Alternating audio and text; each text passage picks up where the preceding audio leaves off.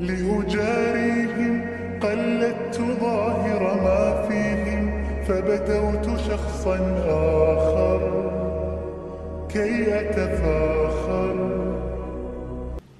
Assalamu alaikum everyone. Today's video is on how to balance Deen and Dunya and how to stay consistent in general. Like always, I have some notes down, some bullet points, and this time I have them on my phone. And yeah, just like a general idea of things I want to cover. But yes, get comfortable, get cozy. I don't have any drink today because I'm about to head to the gym. So if you have been conflicted or you just don't know how to balance your Deen and your Dunya, a lot of times it's because you see those things as two separate things from each other, but we should look at them as one. Let me explain. When you make the reason why you do your Dunya things for the sake of Allah subhanahu wa ta'ala, it becomes for your Deen, it becomes for your religion as well. It becomes an act of worship. Did you know that studying is an act of worship? Because some people consider going to school and getting a job as a dunya thing. But it's not a dunya thing if you make your intention that it's for Allah subhanahu wa ta'ala. Whether you work, you go to work and you're providing money, and that money is for your family, or maybe you donate that money, a portion of it, or you spend it on food, you buy gifts for the people you love, and you say, Ya Allah, I'm doing this for your sake, it becomes an act of worship.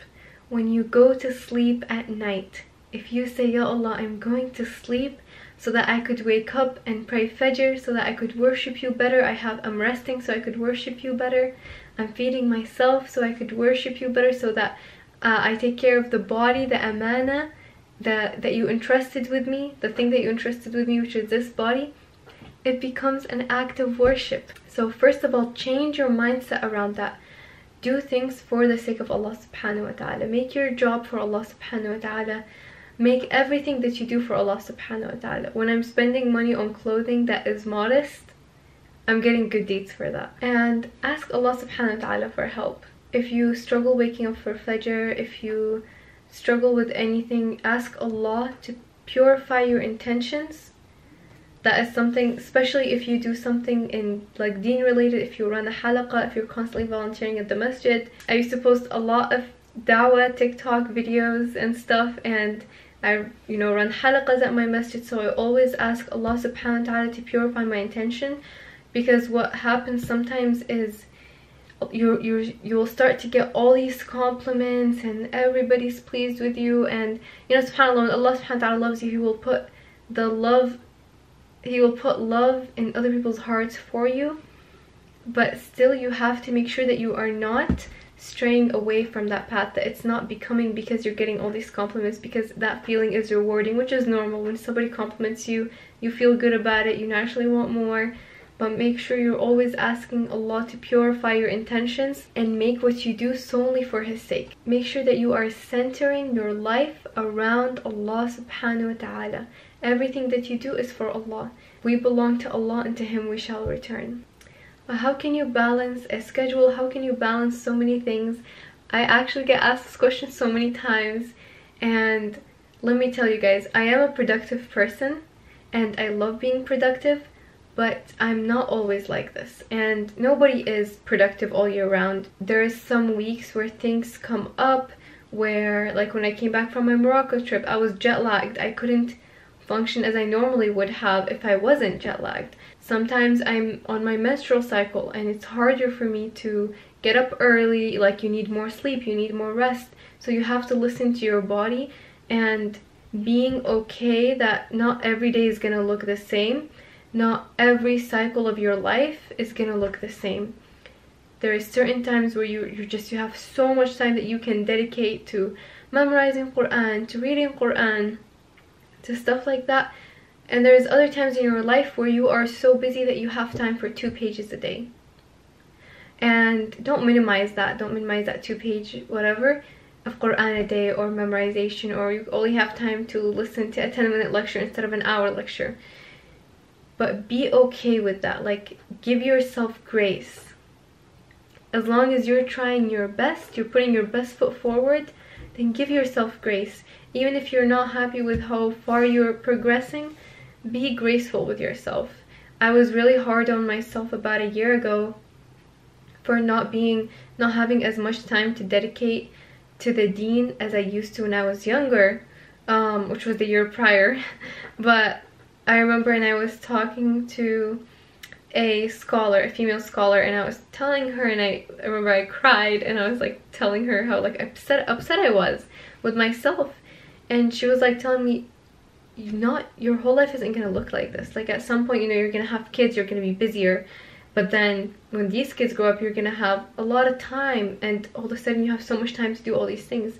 So every cycle of your life is gonna look different, and as long as you're trying your absolute best, then it's fine. But yes, I'm not productive like that every single day. I do my best, but sometimes things happen outside of our control, like getting sick, or just not feeling well, feeling under the weather, or just feeling sad, or things will happen outside of our control that will affect our emotions and not allow us to be as productive as we normally are. And that's okay, that's just how life is. But make sure you never get to the point where you're like, well, as long as I didn't start my day right, my whole day is ruined and I'm not going to do anything. Or as long as I can't do everything, so I'm not going to do anything. Do the best you can, do the most you can, and that's it. Here are some tips on how you can kind of organize your schedule that I use. First of all, plan your schedule on Sundays for the next week. I use this planner that has like where I would just plan my week, have a quote, a big to-do, like something that is very important that I want to complete. On Sunday, I will plan every single day of my week, so I don't miss anything, so I get everything done and everything is on schedule, and I'm not behind. Instead of making a to-do list at the beginning of each day, because by then it's like putting a band-aid on an open wound. It's too late. You can't, like, you can only do that for so much. It's gonna be so hard for you. And like, let's say I'm making a to-do list for today and I find out I had like 3 assignments due today. I'm not going to be able to get to all of them if they're all big assignments. So it's best to plan out, not get too stressed about that kind of stuff, and just have it all planned out. I also plan my year. Sounds a little bit insane, but I plan the year ahead. I always have like a rough plan of the next 5 years, like where I see myself. It's more solidified, of course, in the next 2 years, and then, or in the next year, then I know it's more solidified of like, this is what I'm planning to do, this is like what I envision for myself, this is what I envision studying, etc. But I have like the next year planned, and I have goals for each month. So kind of like, it's not like by day, I'm not like crazy, but like it's not by each day of the year, but like, for example, by like January, make sure you sign up for graduation. By this, make sure it's like this, you're graduating in June, inshallah, stuff like that. So like a rough plan of the year. And at the beginning of each term for college, I make a Google sheet. I put in all my assignments, I put in all the due dates, and I make them due 1 day ahead, so that I just to be safe, I like to turn in my assignments at least 5 days early. So just to be safe, I will do it as early as possible, but just in case I'm close to that deadline is actually a day ahead. So that's what I like doing, and that way I never miss an assignment, I never miss anything, and it's done on time. And plus I have extra time just in case like I miss something, just in case I want to add something or something comes up. So I do those kind of things to kind of control that. Plan your week by Sunday. Your success for the week starts Sunday, and your day starts the night before. Your day starts the night before. So for me, if I journal and then I go to bed at 9 and then I wake up at 5 a.m, then I'm like, I set myself up for success because I got the sleep that I needed, and now I'm ready for that day. Versus if I go to bed at like 1 a.m, wake up at 5, I have 4 hours of sleep, I'm already on a bad foot. So then I'm like tired, I'm like, don't want to go to work, don't want to be productive, don't want to do anything, just want to sleep, just want to rest. You set yourself up for failure by doing that. So set yourself up for success. The day starts at night. For me, I have my to-do list for the week that has the main things, and then I have small things like check your email, send this person this such and such. So it's like the more like minor details that I will put on a separate to-do list that I will have next to that one, and basically that one will have like the 10 things I need to get done for the day, and that one is in much more detail, like send this exact email, etc. And that one is, I write that one the night before. Never do it the day of unless like you really have to. I write that the night before, then I go, you know, read Surah Al-Mulk, do my skincare, wash my face, brush my teeth, do my skincare, journal, take a deep breath, read a book, go to sleep, wake up, pray, read Quran, start my day slow. I give myself 2 hours in the morning to eat breakfast, start slow, no caffeine until 90 minutes after I wake up, so that you don't want to stress your body out as soon as you wake up. And I just wake up slowly, and it's quiet at that time because everybody's asleep in my house. I set myself up for success by taking that time to slowly wake up. So by the time it's 7 a.m. I'm ready to start work. I'm like all ready, and I'm in front of my laptop, my computer, and I'm like ready to do all the assignments I need to do. Another tip is before going to bed, make the intention of waking up to pray Fajr. Something else is the Prophet ﷺ made dua for us so that we could have the most barakah of time, the most blessings in our time in the morning time, so after Fajr. So that's why I love waking up to pray, and I feel like when I wake up at 5 a.m. I feel like I have 48 hours in my day, versus when I wake up at like 9 a.m. I feel like the day is already over. At least for me, I feel like it's already over because I still need the 2 hours to wake up. I still need to do all these things, and then it's just like I'm under so much stress, and it's bad for your long-term health and all these things, and then you're in a bad mood and all these things, you know? So that's why it's like important to set your day around the prayers. Schedule your day around the prayers. For example, like, you know, waking up time is around Fajr. Going to bed time is after Aisha. Sometimes you have to delay it a little bit because especially as winter is going in, it's going to be like at 6 p.m. Don't sleep at 6 p.m. unless you want to. Then wake up at 3 a.m. maybe. But I like to have my schedule that I sleep after Aisha, wake up at Fajr, pray, like waking up before Fajr, and then praying and doing all these things. But it's so important how you start and how you end your day. And it's very important not to start and end your day on social media, scrolling and scrolling and scrolling. If you start your day with scrolling on social media, that's what your brain's going to become addicted to, and it's going to look for it throughout the day. You're going to want to scroll and scroll and scroll throughout the day. One tip that I have if you struggle with not holding onto your phone before bed or when you first wake up is turning off your phone. So I would completely shut off my phone for 2 hours before I sleep, 2 hours before I go to bed. So it would be 7 p.m. I would turn it off completely, and just the next time I open it is at 7 a.m. because I wake up at 5, so I give myself 2 hours, and then 7 a.m. is when I will open it again, and I will do what I need to do, maybe go on social media, but don't let it be the first thing that you open. The best thing you can do is start your day with Quran and end your day with Quran, because then that's what you're gonna long for. And let me tell you guys, when you start your day with Quran and you end it with Quran, the peace that you get and the comfort, the contentment that you get, like I don't know how to explain it. You're in peace. And also plan your day around the prayer. So for example, you wake up at Fajr, and then for me Dhuhr time is around lunchtime, so it's right at the end of lunchtime, so I'll eat my lunch and then I'll go pray. By the time it's Asr time, I'm usually home, but now that it's getting earlier and earlier, I might have to pray at work and then go home. Before I go to the gym, I will pray Maghrib if the time shifts. So set your day around the prayers. Make sure that you don't miss any prayer, and do your best to get up to pray as soon as you hear the adhan. You get up and you pray. Whatever you delay your prayer for will not have any blessings in it. Before, I used to be like, okay, I'll finish this homework assignment, then I'll get up and pray. The homework assignment was supposed to take me like 20 minutes. It took me like 2 hours. Because there's no barakah in it. Because I put it as a priority over my meeting with Allah subhanahu wa ta'ala. Allah subhanahu wa ta'ala wanted to talk to me. and I said, hold on, let me finish this useless homework that I have to do. So everything can wait. Everything can wait. The only time that I personally might not pray it as soon as I hear the adhan, I still pray it within the time bracket, but not as soon as I hear the adhan, is if I'm in the middle of doing like a blood draw for a patient, or doing a skin test, or I'm with a patient.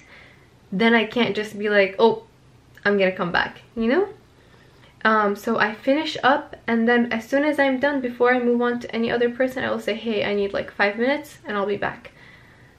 And they're usually really flexible with that kind of stuff. The other thing is, if you're eating and the adhan comes on, you finish your food, then you get up and pray. So important to take care of your health and yourself, because if you want to be super productive, if you want to do all these things, you have to be well rested and you have to be well fed and nourished. So nourish your body by working out, going to the gym, taking walks, eating well. Nourish your mental health by being out in nature, by journaling, by doing things like starting your morning slowly and ending your night slowly, peacefully, so you're well rested and you're taking care of your mental health. And nourish your soul with the remembrance of Allah, with prayer, with dua, with dhikr, with Quran. And that's how you have a full circle. And you have to realize discipline and being able to accomplish so much is not built overnight. You have to be working on it, and you have to start small and increase. For example, if you want to read a chapter of the Quran each day, you have to start with maybe half a page. And then 10 days later, if you notice half a page is easy for you, then maybe add a full page. And slowly you add on, but you don't add on too much in the beginning, because what happens is you get overwhelmed and then you end up quitting. So you have to build it over time. You also naturally build stamina. And when it comes to ibadat, like reading the Quran, praying sunnah prayers, which are the extra prayers, doing more dhikr, doing all these things, you will naturally be inclined to do more and more and more. That's just how it is, because you find so much peace in it that you start craving it, that you start wanting it. But remember, rest is so important. Before, I used to force myself to sit for the 12 hours, and I told myself I'm not getting up unless I'm done. But what was happening is I would sit for 8 hours straight and do like barely accomplish anything, like accomplish things that I could have accomplished in 1 hour in 8 hours, and it would be such a waste, and I was miserable.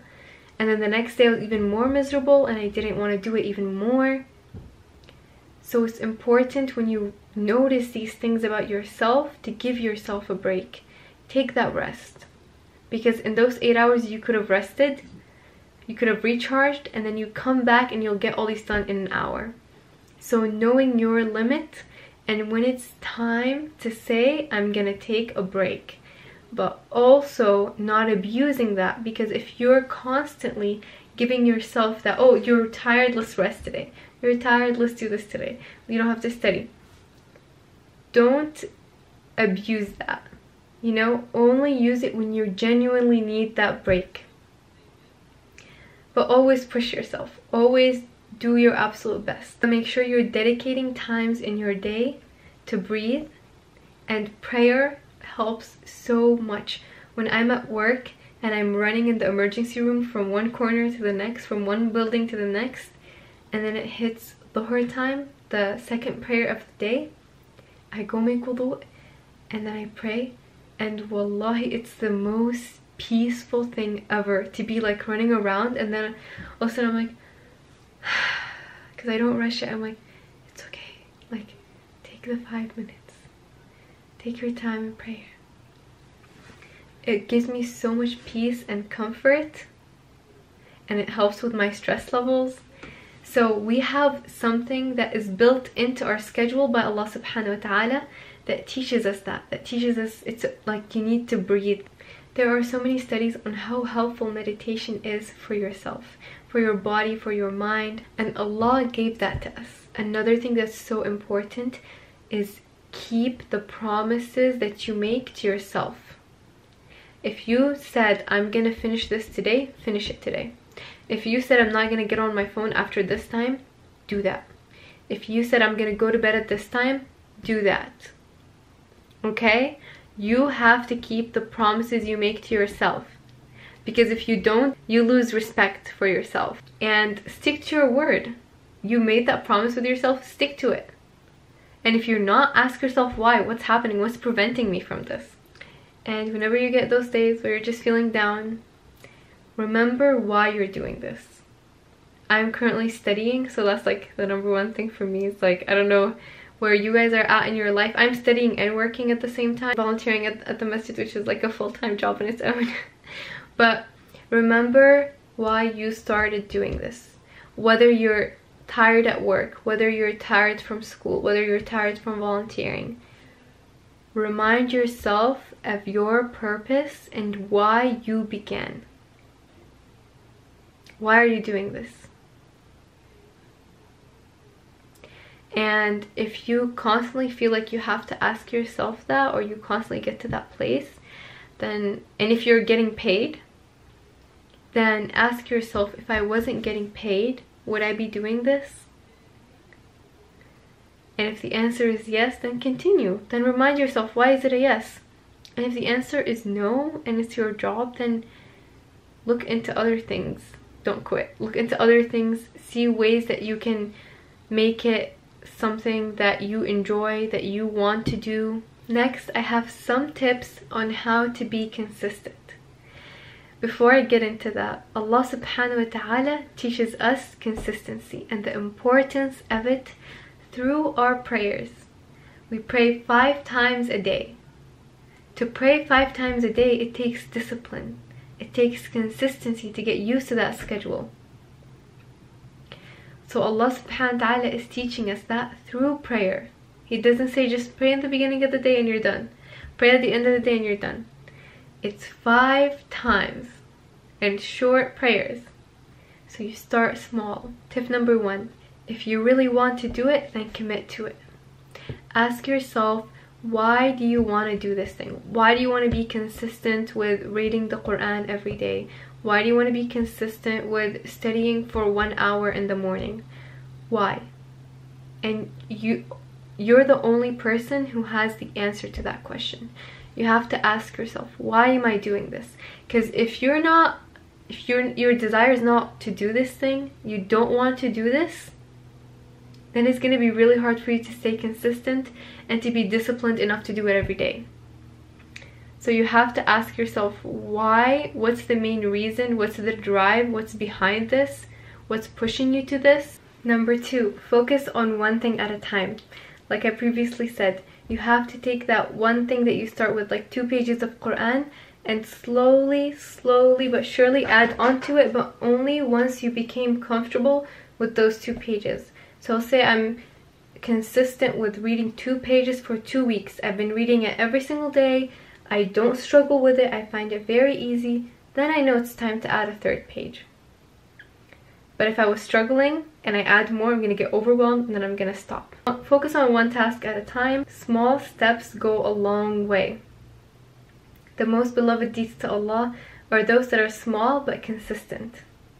So it doesn't have to be reading the Quran, it doesn't have to be prayer, it doesn't have to be dhikr or dua, it doesn't have to be donating your money. It could simply be you're studying and you start by studying 1 hour each morning, then you do 2, then you up it to 3. Anything in your life, implement that. #3, don't complicate it and make it easy for yourself. Make it accessible. Don't make your life harder. One of my goals was drinking more water, and I realized my water bottle, when it had the other cap, I would have to screw it and unscrew it, and I realized I was like getting lazy about that, so I would drink less water because I didn't want to have to, every time I want to take a sip, I have to unscrew it. So I made it easier for myself. I got a straw so that I can just do this. It's very easy. I don't have to like twist the whole thing and twist it back on, and I can drink from it, and it's super easy. And I actually noticed so much improvement. I'm drinking so much more water. But make things easy for yourself.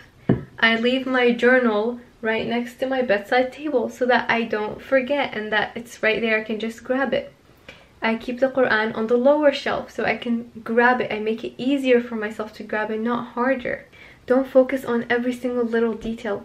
Focus on the main picture, because once you start worrying about those little things and planning every single little thing out, then it's just going to make it harder and harder for you to maintain. 4. Have realistic goals and expectations of yourself.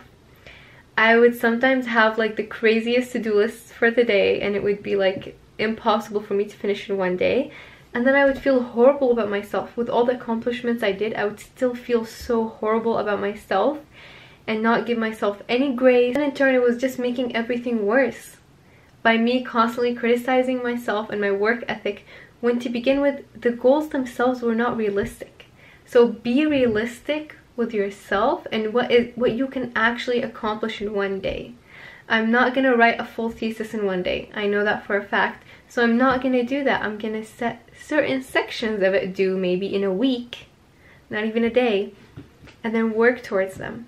But then once you accomplish that one thing, then you're going to feel the reward and the joy of you completing something. Then you will slowly build up that stamina. And also, don't compare yourself to others, because a lot of our unrealistic goals come from others. So if I'm comparing myself to somebody who, like, I want to start reading the Quran, and I'm comparing myself to somebody who reads 10 chapters a day, even if I end up reading my goal of 1 chapter, I'm going to feel horrible about myself because this other person has 10. So I'm like, so I should be able to do 10. But it takes time, it takes progress, it takes work, it takes hard work, it takes discipline. It's so much more than just you get it done. It does not build overnight. Your stamina, your discipline, consistency, it's not overnight. Number 5, prioritize progress over perfection. As long as you are doing those one small task each day and you're completing them and you're seeing improvement in one way or another, pat yourself on the back. That's good enough. You don't have to be at that perfection level. The small steps is what matters. That's how you become consistent. Nobody improves overnight. You need that time to build, but for you to do that, you have to have grace with yourself. You have to love yourself enough to excuse certain things and allow certain things to pass by, because that's just how it is. Learn to say, you know, I'm not happy that I didn't finish this task yesterday, but what can I do now about it? What can you do? Nothing. The only thing you can do is improve today, is improve what you're going to do today. Not everything is going to happen exactly as you expect it. It's not going to be perfect, but as long as you're making any progress, that's amazing. Okay, this is the last one, and it's a big one. Number 6 is learning to say no. This is something I still struggle with personally. But if you're trying to accomplish something and you constantly add tasks to yourself that you don't need and that you don't really want to do, then it's important to learn to say no so that you're not filling up your time with things that are unnecessary. You have to set your priorities straight, and if that task is not your priority, then don't say yes to it. Because once you say yes, now you have another thing on your list that's going to stop you from being consistent with whatever that you wanted to do originally. Every time you say yes to something, you're saying no to something else. And stop making promises that you cannot keep. Honestly, this is directed towards myself right now, because I constantly say yes to things and then I end up committing, and then it's like, it gets so overwhelming because I really don't have time for that and I should be focusing on other things. But stop making promises to other people and to yourself that you cannot keep. If you know that you can't put your best foot forward on this task, then don't say yes. That is all for today. I hope you guys enjoyed this video. I really hope it was helpful. I know a lot of you guys were asking about it, so I really hope it was beneficial, inshallah. May Allah subhanahu wa ta'ala bless you all. I love you guys so much. And I'm so happy whenever I read your guys' comments, your reflections. I love hearing your perspective and what you have to say and your experiences. But inshallah, we are improving and we are growing together. And I hope you guys have an amazing day. And assalamu alaikum.